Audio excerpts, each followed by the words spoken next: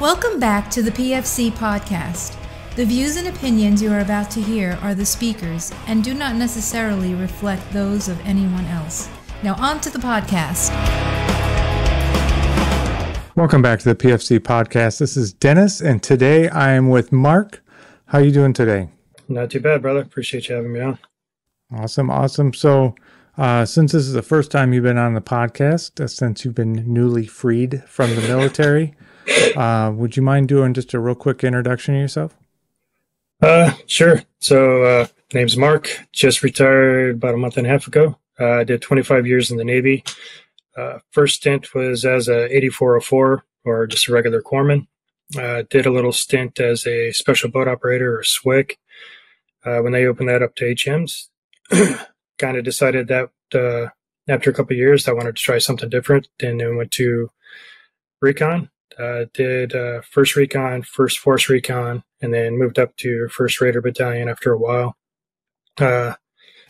Met you over the years, that refresher a couple of times, and then I came out to the schoolhouse. It was the Sacramento IC for a little while. That's where I think you and I got to really know each other.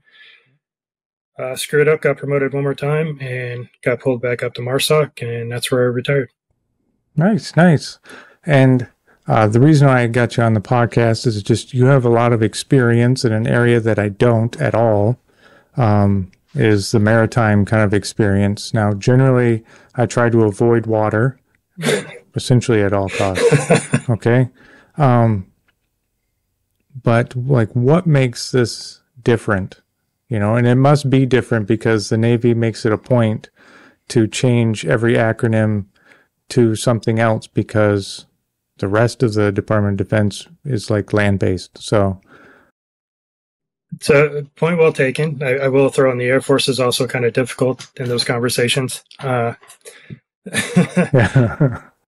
But so the maritime environment, like when you're talking about being on a stable platform or even hypothermia considerations, like you kind of have like the worst possible environment for the most part.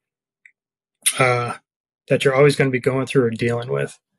So planning's planning, but you always have those little factors that you got to keep in the back of your mind. We've all dealt with, a casualty that's bleeding out. Well, now deal with a casualty it's dark outside. You're doing your sweeps and the guy's wet as well. So it's just those added little factors that are always going to trigger in the back of your mind that are you have extra considerations to take care of. Yeah. And that water will just suck the heat right out of their bodies. Very quickly. Yeah. Other than like hypothermia, I mean, also there is literally nowhere to hide unless you go in it. Unless you go in it or under it. Yeah. Like there's nowhere to hide. So there's like T-3C is challenging, I imagine, when you're talking about some kind of maritime operations. Well, it's the T-3C. You got to think of your CASEVAC considerations. Say you're doing, whether you're coming along the beach, there's decision points like all throughout, which kind of comes into your planning. If we're doing like a beach recce and you take contact, which, all honesty, never have in real life, but like taking contact or anything like that. But you got to think like, am I going to push in? Did I plan for anything past the hinterland, or am I going back out? Am I going to compromise my insert platform? Back as like a SWIC guy, like you are that insert platform. You got to think about, am I going to hang out? How much, fuel do I have? It's just a ton of planning considerations. Anything from down to the simplest thing of, is my gear waterproof? Everybody wants the new whiz bang med bag. And I dealt with orders like, almost every company that would deploy, they wanted something new. And it's like, well, if you've never dealt with the money part of it, like everybody's there's a reason why everybody kind of has similar things. Which budget is it coming out of? But then down to your simplest thing of like, your kill card, is it laminated? It's silly things like that can make a difference on a patient though. Yeah. I mean, how do you waterproof your, like, let's start from the outside. How do you waterproof your bag, or do you even bother? Well, it kind of depends. Like there's, if you're diving, they actually have extra like bags you could throw your stuff in. You could do that. There are some maritime bags specifically that are out there, but just like anything, you make it like waterproof or water resistant. Now you're jacking up the price and resealing your stuff. Doing the old suction where you're bringing things down that are collapsible. A lot of this stuff is already waterproof, but like you and I, when we went through the course, do you remember you kind of crack something open a little bit and buddy tape it? And, well, now did I just open that up to the water, or is it still sealed? Do I got to reseal these things? Everything from a guy's blowout kit to your med bag. Plastic's a great thing. A lot of tape around things, and just keeping your gear like PCIs, PCCs, making sure your stuff is in set. It's already set up and prepped for you. And you just do the best you can. Yeah, absolutely. Test your gear, for the environment that you're going to go into. And I imagine there's a difference between bopping around the surface and actually going subsurface. Yeah, even just doing a basic dip test, if you're talking strictly on water, is your stuff going to float, or are you going to sink? Do you have it neutrally buoyant? Like, those are all factors that you got to figure out. Yeah. How does things change? So the way we, at least for prolonged care, and essentially the way I've been doing it since I started being a medic, you kind of plan, what's in my ruck, what's in my truck, what's in the safe house, or whatever structure I'm going to take this guy to.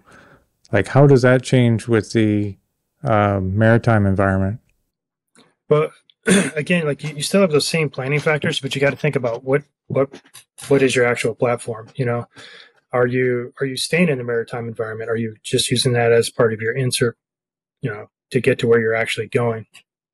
If you're doing some sort of, like a VBSS, which obviously everybody's kind of going, more NSW's doing that now, but everybody has trained it at some point. Like, think about what type of vessel you're taking down or, contacting.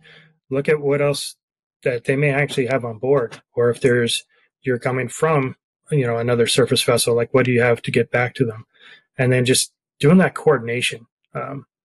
It's amazing what you can find out about different types of vessels that are out there and what they have. If you're having, I remember a long time ago where we were kind of training some guys in Africa, and like we're just hitting little bonka boats, but you're out in the middle of Africa. There's really not much out there. So it's like, what are you bringing? What are you going to have on you to actually get you back? And then everybody talks about, like, they go on an island. I'm probably not going to touch that. But if you think in the maritime environment, like if you're in an inlet, how much gas do I have to get back to where I can actually get someone someplace? If you're using a Zodiac, you're really not going to be able to hold a dude there for that long. So you start thinking like, well, how am I going to get him off this platform? And everybody wants to do the hoisting and all that other stuff. Well, now you got to think about, if you're hoisting someone from the ground, you got to worry about trees, around a building, maybe some antennas, but every vessel's got radar, antennas, all that stuff. And then trying to keep that patient stable if you're actually pulling them off through a air medevac. Do you have the right taglines? I don't know how many SCETCOs I've opened up, and it's just the SCET. That's it. Well, what about flotation? Well, guess what? That's another NSN you got to order, which goes back to like planning all your stuff, making sure you have all the right gear. Yeah, I'm sure, not to mention, like on land, like, yes, you got trees and et cetera, that's in your way. Well, now you're dealing with like surf. And surf. The patient itself is going up. Exactly. It's the same considerations you have to worry about like on a fast rope where you're trying to kind of match it up and meet it. Well, if you're hoisting someone off a bird or off the deck of a ship, it's the same thing. Like, have you worked this out with the pilots before? Have you done that prior coordination? Have they ever done this? Do they know about the tagline? I've seen some things almost go super bad for not using a tagline. It's everything's moving and everything's wet. And then getting someone, if you think it's hard to get someone out of a hut, in the Middle East, try getting them up a ladder well. do you guys know how to use a 3-to-1 or a 5-to-1 to actually like pull people up? It's those planning, those logistics, I think is just, you got to take it to that nth degree. Who's got the ropes? Like where you stashing those ropes? You know, are you going to do it on your first breach point? Or are you going to move in one? Yeah, absolutely. I mean, there's so many little details that are just different than probably you get from most schools, you know, especially when you're talking joint schools. You know, they can't come up with absolutely everything. And, you know, seek out those mentors, guys who've been in the whatever unit you're going to, who've been there for a hot minute, that can help you understand what is the important parts, what are not the important parts, and just kind of help your planning, help your practice, so that you can actually be an asset to the team. Yeah, to kind of go a little bit further on that, like one of the things I would tell the new guys that would come in, because everybody wants to go to those cool schools or the next medical course or, you know, the next tactical course. The first thing I always told guys to do is do those basic things that no one really wants to do that's going to assist you in your job. Like it used to be called on the Marine Corps side, you know, hearse master. That's where you're going to learn how to rappel dudes. That directly translates to you getting your patient out of there. You know, being a dive supervisor, you know, on my side of the community, through the pipeline, they come out, you know, trained in dive medicine, but you're that one guy. And like, I would recommend this on your side of the house too. Like DMTs, they have a niche. Like you got to know that hyperbaric medicine, but refresh those skills. You know, just because you went through the course doesn't mean you shouldn't go talk to that master diver to get that checklist signed off and you know you're good. Even being a jump master, like be that little asset, that extra little step to help your team, and then go into the other fun stuff. Because I'm one of the big proponents. There's some great, you know, extracurricular training out there, but the schoolhouse produces a fantastic medic, you know. No, absolutely. Absolutely. And I think it's just human nature. You know, you want to go to the advanced schools, you want to do the sniper and the breach and the high altitude and like the whole gamut, right? You want to, you know, just bling with tacticalness. But you don't really get to do those things that frequently. You know, become a master of the basics, master of your actual profession, and then you can, those billets, those schools, they're always going to be out there. Once you've mastered your job, your reputation has probably grown a lot because you're better at it than anybody else. Those other schools, that other knowledge, they're always going to be there. Yeah, and don't get me wrong. Like I think all those skill sets should be spread across every team. You know, and don't ever leave your medic out of that, because you want him to be just as tactically, you know, proficient as he needs to be. But your real job, like your primary duty, is to be the best on someone else's worst day. Like seeing some guys that kind of lose sight of that, it always kind of hurt, because I never wanted to be that guy who's like, nope, you're just a medic. Like that's all you need to do, because you're not. You're a team member. Be a proper team member. But don't ever let it outshine your primary job. Yeah. And that's cross-training your guys. You know, who's finding that other guy who's going to be able, you know, you can count on him to help you with that 3-to-1 or that 5-to-1, you know, and the reasons why you need to, you know, do this at this time. And being assertive, like those new guys that I saw this pushing SOCM students. It's like the guys that are wallflowers. I'm like, that's not who you need to be. Not a loudmouth, but you got to be able to like look at, you know, platoon sergeant, platoon commander, team sergeant in the eye and be like, this is what I need. And this is why I need it. Whether or not they can give it to you, that's on them. That's why they're leading that team. But they can't lead it effectively without knowing what you need and like why you need it. Right. Yeah, absolutely right. You know, it's super tempting to be the gray man because you're more than likely going to get by. But once you actually pop out the other side, Like now is the time that you need to kind of voice that experience, voice that knowledge that this is, for at least this aspect of the mission, this is the right thing to do. That's what you're there for, is to be the advisor. Yeah, exactly. So if you could, let's walk through kind of how, let's say you're doing some kind of reconnaissance, beach reconnaissance. You've gone inland, I don't know, 100 meters, a click, whatever it is, right? You've taken some kind of casualty of some kind. What is kind of the traditional plan, I guess, to get a casualty back to some kind of surgical support? How do I shape this one? So as a primary medic, and especially the team commander and team chief, like they're gonna know where all the different assets are going to locate it. But as that young dude, you got to realize you should be planning by phase line. Do you have anything just right off the coast? Do you have something that you planned, further inland? If it's just a recce, like you're really going to try to get that guy out of there, and that's really you're compromised. So you're not going to be able to pull that recce. You got to completely shift your mindset, suppress whatever you're dealing with, and then getting them out there as fast as you can. And it really kind of depends on how you got in there. Did you dive?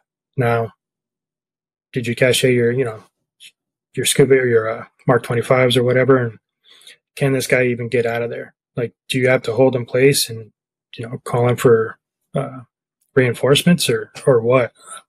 But that's those planning factors. You got to look at where you inserted from. What do they have? Are you going to be able to get a bird in there? Do you have pre-planned HLZs? Do you have another, like a rendezvous point at sea that you can get someone out to?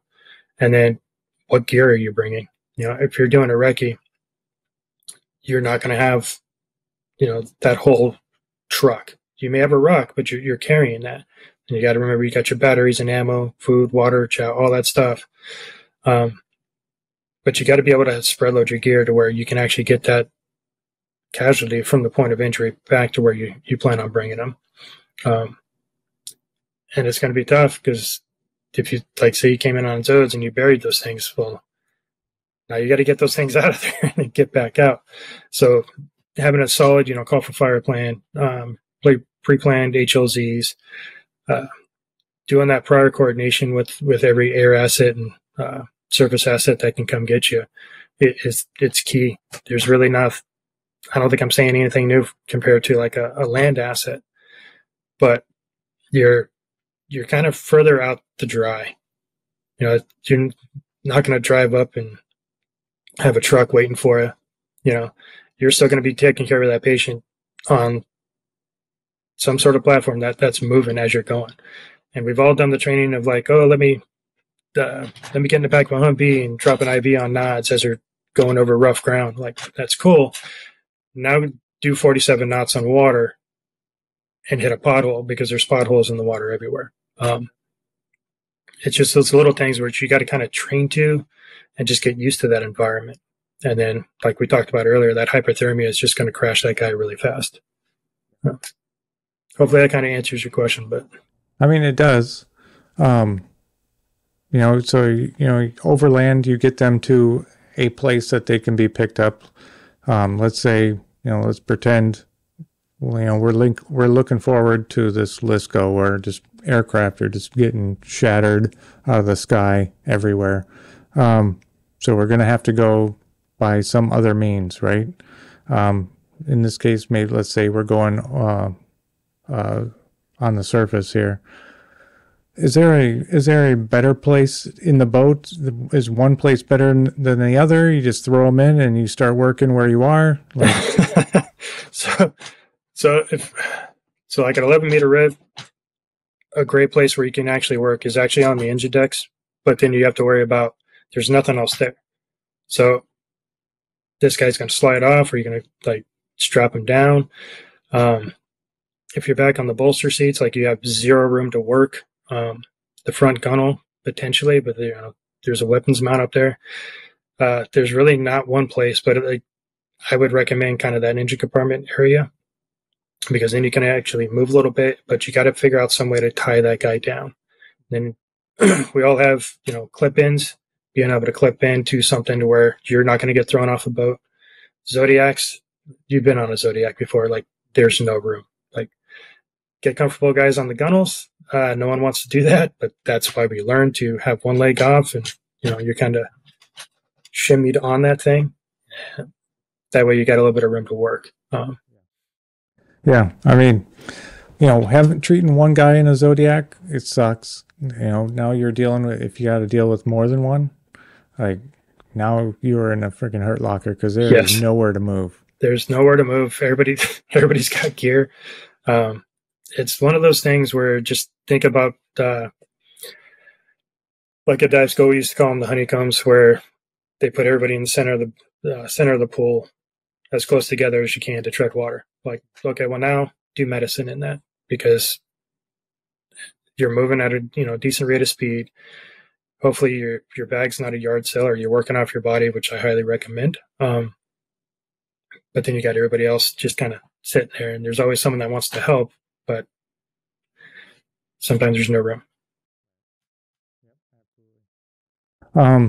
So another idea I've heard, and since I'm only a PADI diver, I guess I will yield to your opinion, but I've heard people are talking about actually being able to go subsurface with a patient. Now, when I'm thinking of this, I'm thinking of like a criked patient.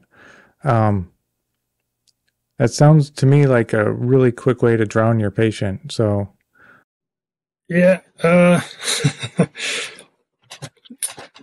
of like what we talked about in the beginning of this. There's something like, don't want to comment too much on, but I think there's some good technology out there to where, because I mean, if you think about an oil rig, you got people out there forever and underwater diving. There's a lot of good technology out there to where, potentially you could, if we have a gamma bag, that's going to kind of, hover someone's pressure in a specific spot that you can maintain. I think there's some companies out there that are looking at ways to take that similar concept and put it underneath the surface, maybe add a little bit of propulsion to it.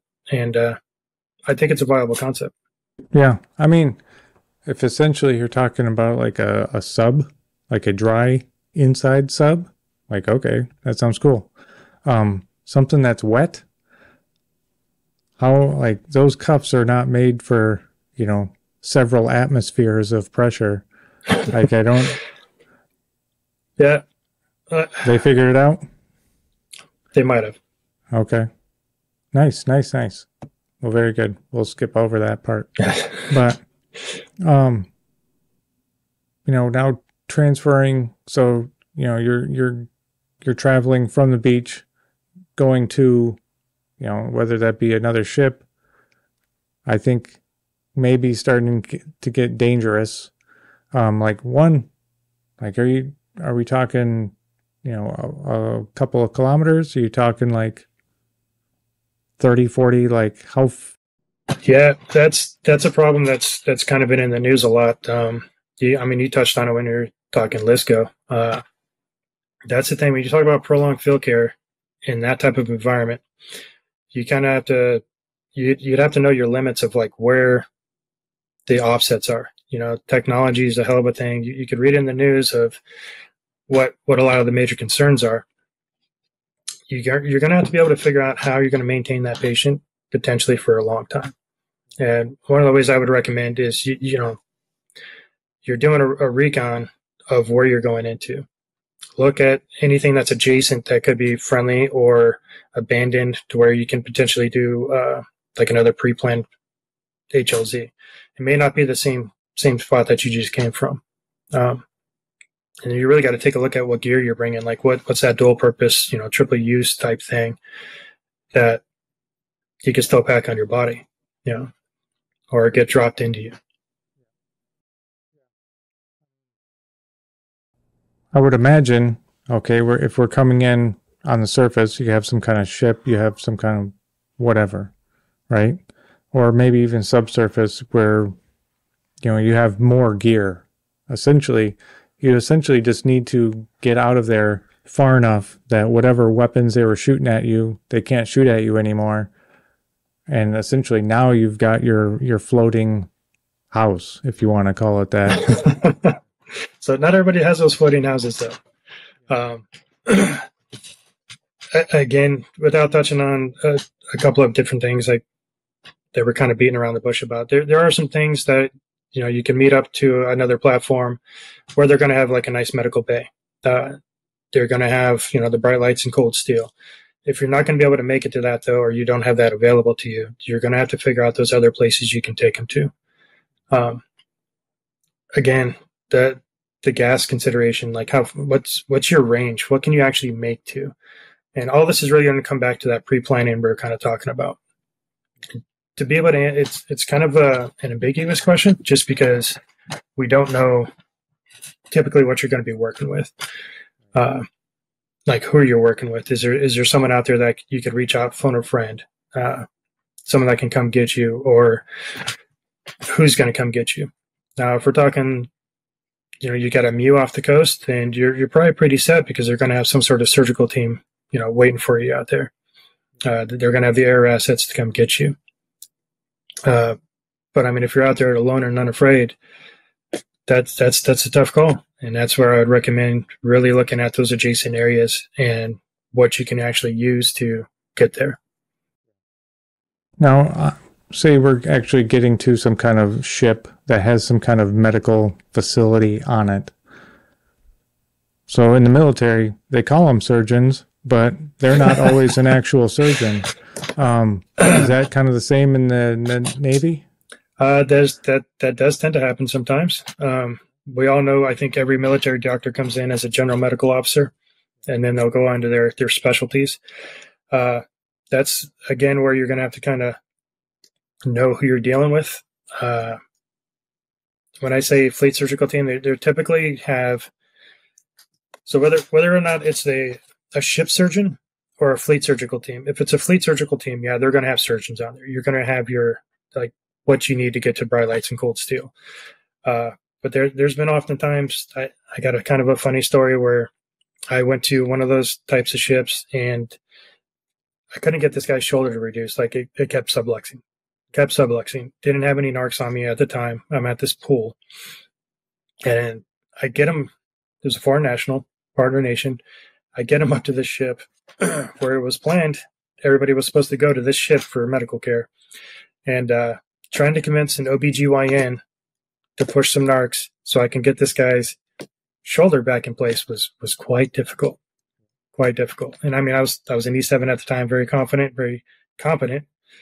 I put the guy's shoulder in probably 3 times on the pool deck, but it just was not staying, and I didn't have any like Valium or Versed. That's literally all I asked. I was like, hey man, can I get 5 mgs of Versed? I'll get this thing back in. We're off your ship. Apparently that's not very common when you're delivering babies. He wasn't really comfortable with it, but we managed. So I would imagine the fleet surgical teams probably mobile unto themselves. They're typically, if we're talking like a MEU, and this is something you can Google this, you know, a MEU is going to have like a fleet surgical team, Marine Expeditionary Unit. But even the new hospital ships that the Navy's trying to push for, like, they'll have pretty much everything you need, whether it's a surgeon, a tech, all the way down to a pharmacy tech. So I imagine the capacities for these the medical sections of these ships obviously are going to vary for the size of the ship you're getting onto. But is there like a kind of a standard? Is it like can you have like a closet where we can barely fit one guy in here, or? Kind of depends on the size of the ship. It could just be a surface IDC all the way up to a full medical department, you know, like the things we were talking about earlier, like they're ginormous, decent medical department. You're going to have a doctor, you're going to have potentially a PA and a nurse, especially if they have like a surgical ward. So it really kind of depends on who you're working with and what you're working off of. So everything from the single IDC to, you know, a full blown little mini hospital. Yeah, I mean, that makes sense, right? Especially depending on, because the population on that ship normally is going to vary so much. It only makes sense if that the med department is going to vary so much as well. But generally, each one has a doctor, minus the real small boys where they just have a surface IDC.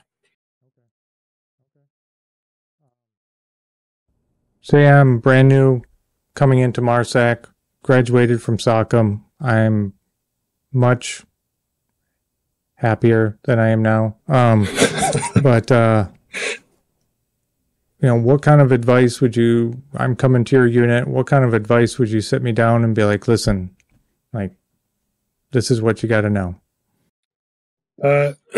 So this is what you got to know, not the typical, hey, keep your mouth shut, you don't know anything, open your ears. Learn every aspect, because one of the longest patients I ever had to hold on to wasn't even, like traumatic. Dealing with a clinical injury, like a guy who's just running a high fever in the middle of the desert for no reason, and you can't get him out, and you're still going out on patrols. Like, don't let your other medicine rust. The trauma medicine's super. I won't say easy and then get crucified by a bunch of people, but the basics are the basics. You know how to put on a tourniquet, but keeping your clinical medicine sharp, but then also learning how to plan. We don't teach you that creative way of planning, going through SOCM and everything. But that right there, I think is it's one of the factors that can actually save or kill someone. Because if you don't know where you're going to bring him to, who's your adjacent, entities that you're working with, how am I going to get him out there? Kind of all these things we're talking about. If you don't have the ability to look at the bigger picture of what you're doing, take yourself out of that tactical role and kind of do that 30,000 foot view of what else is out there. Who can I communicate with? That's one of the first things I think you really need to learn. And it's going to make you just a better medic in general. That's one of the first things I would tell people. And then, like we talked about with the training, start training to be an asset to that team.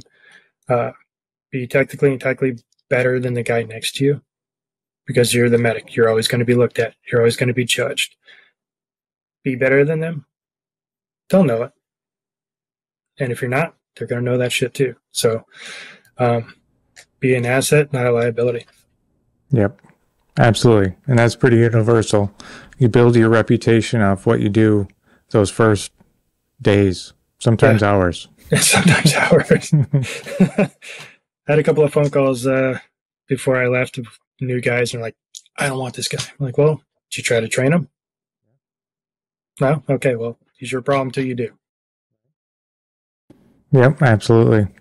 Is there anything that we didn't cover that you really like to get out there? Just remember, like, the environment's the environment.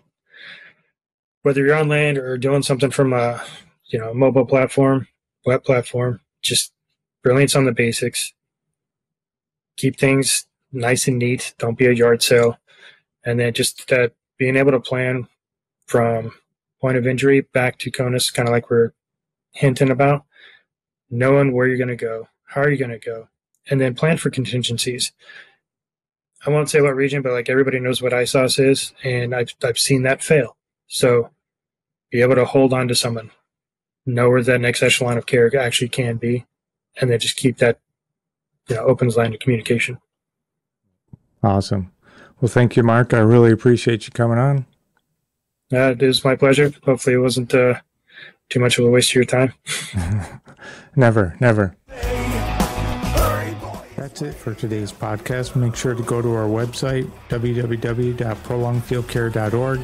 Check out our free downloads and a ton of other helpful information. Grab a bag of our fresh roasted PFC coffee, links in the description below, and stay on the bleeding edge of combat and austere medicine. This is Dennis for the PFC Podcast. Out.